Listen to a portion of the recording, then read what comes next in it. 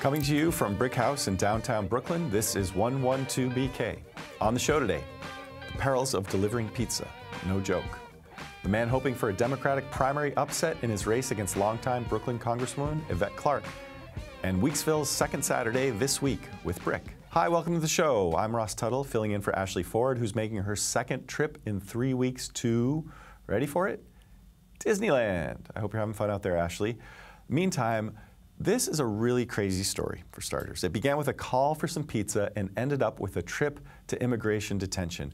This happened a few days ago, and the details of this story, I think, are still coming out, but a pizza delivery person named Pablo Villavicencio went to deliver pizza at Brooklyn's Fort Hamilton military base. When a soldier there asked him for a valid ID, and I guess maybe he was unable to produce something satisfying to the guard, instead of calling the guys who ordered the pizza to come down and get their pizza, called immigration officials to come and arrest him. And that's what the immigration officials, ICE, did. According to El Diario, where the story was first reported, Villavicencio is undocumented, but his wife and 2 children are U.S. citizens. And from what we know so far, here's a guy going about his life, trying to make a living, support his family in what's supposedly a sanctuary city, and then this happens? To help us maybe learn a little bit more about this or what kind of investigation might ensue, we're joined on the phone by City Council member Carlos Menchaca, who is also the chair of the Committee on Immigration. Council member, thanks for joining us. How you doing? And thanks for having me on the show today. Well, we appreciate you coming on at such short notice. You know, this is one of those stories that you read and you're like, this cannot be true. How does something like this happen? And what do you know about this story? What are the latest details? Well, I think that's the number one question. How did this happen? And there are a lot of questions about the interaction, what happened between Pablo and the military personnel at the time of the incident. And not only that, but how quickly someone was kind of stopped, questioned, and delivered literally to ICE. And I think what we have to remember is that this is happening to a family, to a family that was just going about their day, making a living in the city. This family is from Long Island. I will say that. Mm-hmm. Been speaking, me and my team have been speaking to the wife directly, and our real first priority is ensuring that the family is okay and that they have what they need right now to fight for Pablo, a father and a husband. And the other piece to this is that Sandra, the wife, has been incredibly overwhelmed with both support and reporters and people wanting to come and ask questions, and this has turned the entire family upside down. Right. They're scared of what's to come. Right. I mean, that's something we should point out, certainly, that this is a husband. He has 2 children, and this kind of separation, I mean, we all know what kind of trauma this can lead to, what kind of victimization that they might feel now they're targeted, and how this can really introduce such a level of uncertainty, not to mention the financial hardship that they may endure because of this. Exactly. And Pablo was the breadwinner for the family. This is a family that has no other family support in the city, so they are alone in so many different ways here in the city. And so we're just trying to make sure that the family gets stabilized in its time. Pablo is in custody right now with immigration in an immigration detention center, waiting for bond. We're trying to find a lawyer to ensure that a good, trusted lawyer can come and support this family. And that's one of the things that this city council has been struggling right now with, and ensuring that every immigrant gets access to legal services. Right. That's the promise of due process here in the city. This feels like, like something you would hear about in Arizona, the kind of show us your papers mentality, where it escalated so quickly. You look a certain way, I want to make sure that you're a citizen, and if not, I'm going to go call ICE, kind of like what we saw in Manhattan, a couple weeks back with the lawyer who was screaming at the people that he was going to call ICE because they were speaking Spanish. I mean, what is going on? Exactly. And look, we have been doing so much work right now to really curb any incident like this through our NYPD, creating policies that really remove a kind of approach from the NYPD for any one of our New York City residents. But this did happen on a military base. This was federal, clearly a federal military base. But they are in New York City, and there's a lot of questions that we need to be asking about what's happening over there and how we can work together to really ensure these little blind spots that we have right now that are making all our families unsafe. And all of us are feeling this right now as we watch this story unfold and bring more resources to the family and to this and to the investigation. Is that the kind of thing that your committee can help spearhead, the kind of investigation into this to see how things like this happen and maybe how they can be avoided in the future? No doubt. And we're going to be working with the local council member. The actual representative for this space is Justin Brannon, who is a Progressive Caucus member and a partner of mine. But the work we'll do through the committee is really providing that kind of oversight to understand and bring to light what's happening and what could change.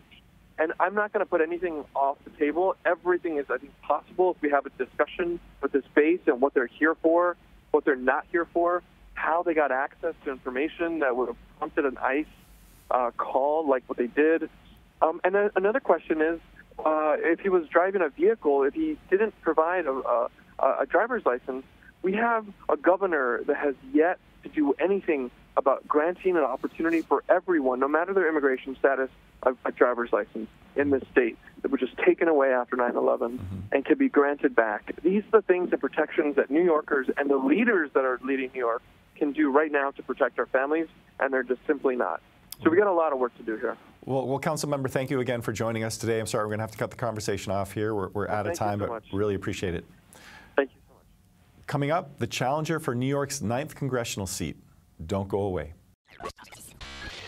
In 2016, the Democratic candidate for New York's 9th congressional district won 92% of the vote.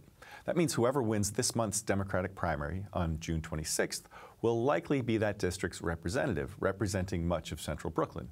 The person who won in 2016 was Yvette Clarke, winning re-election to her 6th term in Congress. Standing in the way of her 7th term is our next guest, Adem Bunkeddeko, a 30-year-old community organizer and Harvard Business School grad. Mr. Bunkeddeko, welcome to 112BK. Thanks for welcoming me. Real quick, whenever we talk about, federal politics, federal government, there's an elephant in the room these days, right? An orange one. A large one. I'm not going to ask any questions about that elephant, but you're welcome to bring it up if you so choose, but I just want to put that aside right now. But first, just a simple question. Why are you running? Yeah, so thanks again for having me. The reason why I've chosen to do this is because I think over the last decade, we haven't had the kind of representation we need or we've deserved. And as someone who's the son of 2 war refugees from Uganda, my parents worked day and night to ensure that the 6 children that they had, the 6 of them that they raised in a 1-bedroom apartment, have the kind of opportunities that we were fortunate to have. I was blessed to earn scholarships to go to private school, to attend Haverford College, and eventually Harvard Business School. But there are a number of families in our community, in Crown Heights, in Flatbush, in East Flatbush, in Brownsville, and the like, that are concerned about not only keeping a roof over their head, putting food on the table, but making sure their kids have that same kind of opportunity. And while I salute Ms. Clarke for choosing public life, because as someone who's been campaigning for months on end, it's a difficult road. But those who do choose it, you have to be held accountable. And Ms. Clarke hasn't passed a single piece of legislation during her tenure. And we've got a lot of headway to make if we're going to make a difference on the issues that I just highlighted. So we're going to need someone who's going to do the job and work just as hard as families do in this community. When you say she hasn't passed a single piece of legislation, you mean a piece of legislation that she's been a sponsor of, has not made it has through? Not introduced and had that pass both houses and reached the president's desk. What would you like to introduce? Yeah, so if elected, the first thing I want to focus on is housing. We're in the middle of a housing crisis here in central Brooklyn. Rent is up over 20% or more in some parts of central Brooklyn, in particular in the parts that I just highlighted, Crown Heights, Flatbush, East Flatbush, Brownsville. So on the federal level, I'd like to introduce a program similar to the Mitchell-Lama program we have here in the state that would allow for low and moderate income families not only the opportunity to rent, but to purchase a cooperative. I think that's what made the Menchaca program so great and so successful here in the state, is that it gave working class and middle class families a stable anchor through a sea of uncertainty. Mm-hmm. Well, I mean, I should just step back talking about passing legislation. I should Sure. say it feels like Congress hasn't passed itself a single piece of legislation in the last 10 years, maybe other than some tax cuts in her defense. But so that brings me to my other question, which is, so this is your first campaign for any elected office, right? Sure. Yeah, it is. I've served in government before. Oh, you have? Yeah. What? So I worked at the state's economic development agency, focused on revitalizing some of the most distressed parts in central Brooklyn. And before that, I started off as an organizer, knocking on doors, collecting petitions and signatures for candidates and causes I thought were going to make a difference in the lives of working people. But this is your first time running for elected office. Yeah, this is the first time running for elected office. And so one might wonder, why not start small, local, when you could also argue that that might be a place where you could indeed do more for your community? That's a worthwhile question that I had asked myself, but I looked around the scene. I mean, we have a number of folks, at least in my community, who are I'm a constituent of, and either they're being primaried currently or they are doing a fantastic job. So I looked at Ms. Clarke, who had been, again, in the Congress when both Democrats controlled and both Republicans controlled, and asked myself, what is the record that she's shown over those 12 years? And to me, when I look at all the sort of leading indicators, whether it's housing, whether it's criminal justice, whether it's education, we've been falling behind. And we've been sort of making excuses as to why things couldn't get done. There are members with less tenure than her, members who've only been in Congress with Republican control, yet they've been able to make a difference in their communities and get things done. So why aren't we having that in our own community? Right. And when you talk about criminal justice reform, say, just to take that as one example, and there has been some progress, albeit maybe modest. People talking about bail reform, which hasn't happened yet. Raise the age did happen in the state, which was, I think, important for a lot of people, a lot of juveniles who are being processed through the adult court system. But what would you think could happen on a federal level that would really impact the local scene? Absolutely. I think, well, if we're talking about criminal justice, I think on both sides of the aisle in Washington, folks are starting to recognize we need to do something about it. Just recently, about 2 weeks ago, prison reform had just passed with bipartisan support in the House. And in fact, a neighboring congressperson was the person who was the leading co-sponsor of that here in central Brooklyn. So I think on that front, I believe legalization of marijuana is a place where we can find common ground. Republican Cory Gardner, senator from Colorado, has seen the benefits of the legalization of marijuana and think we can move forward to getting decriminalization. But I also think we can get the expungement of felony records for folks who were caught with possession and selling off on the books. As someone who grew up as a person of color in this city, as a black male, many of the friends that I grew up with at 19 or 20 who didn't have the same opportunities I had were unfortunately arrested for things like marijuana, and now are paying effectively a life sentence for that. So we've got to turn this around, and that's something that I think we can do in the next Congress. And so you've got, you're running against a Democratic candidate who's had a long tenure in Congress. Are you getting much support, or what's your relationship now with the Democratic Party? I mean, this is a secure Democratic seat. Sure. Are you getting support from them right now, or are people pretty happy kind of with status quo, does it seem? No, I think the grassroots support is where we've gotten the most enthusiasm, and I think that's from folks who are, again, concerned about whether or not they're going to be able to pay rent next year, whether or not they're going to find a decent job for their loved one, whether or not they're going to find a decent school for their children. They are concerned, and they have been deeply concerned for years. So the idea that now on June 26, they have a choice to move away from the status quo and go in a different direction, I think is an exciting proposition. Now, the establishment, of course, they're going to back the incumbent, right, whether they think she should be there or not. But I think more importantly, the question is on the ground in our community, what do people want? And I think people want change. So this is a touchy subject because one shouldn't be basing their vote, on a single sort of designation, say like gender alone. But right now, fewer than 20% of those serving the House of Representatives are women. Sure. I mean, how would you feel if you were to unseat one of those individuals and that the Congress would therefore feel even less representative of our country's population? Look, I was raised by a village of strong black women. Anytime I see a sister moving into a position of power, I want to champion them and I want to fight to see them there.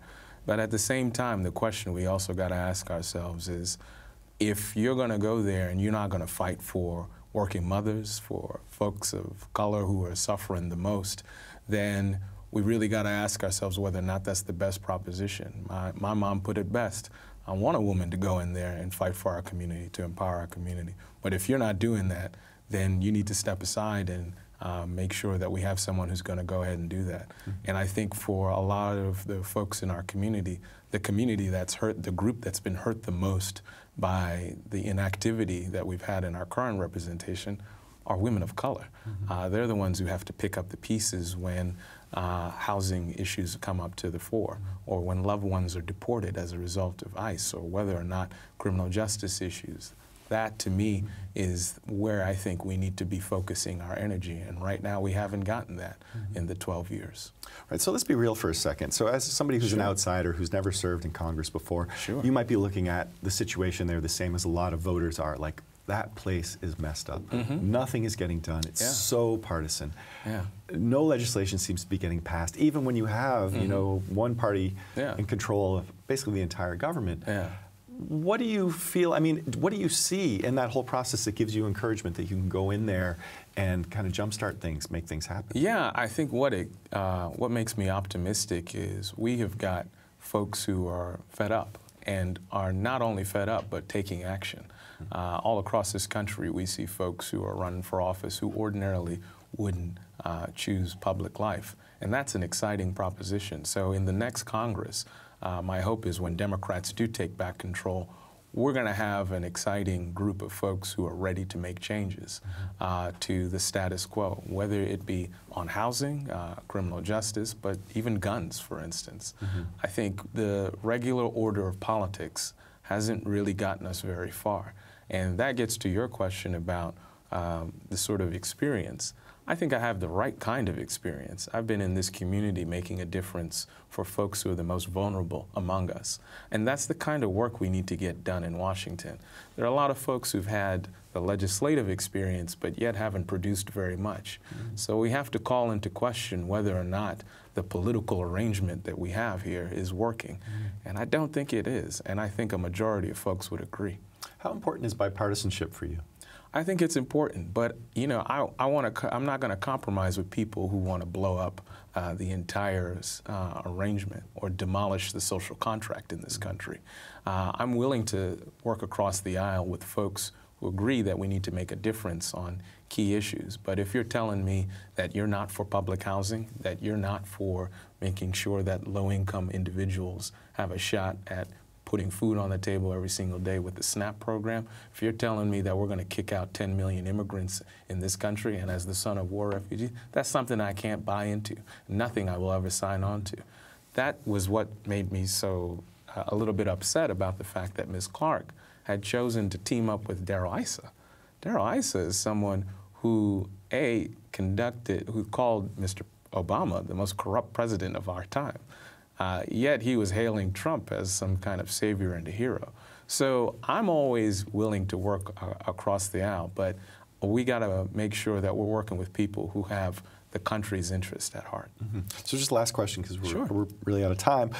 What can you imagine would be the biggest challenge for you if you were to win this seat? Sure. I think it would be, for me, one, making sure that we're fighting, keeping the agenda on the people in this district, working families.